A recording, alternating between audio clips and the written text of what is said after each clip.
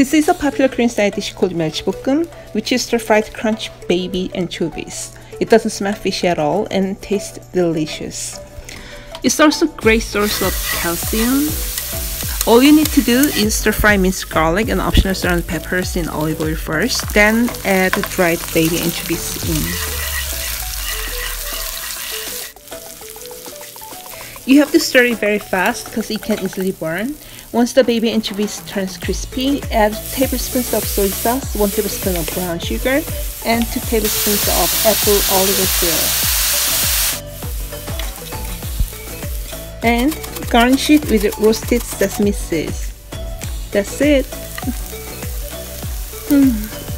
Smells so good. 맛있어.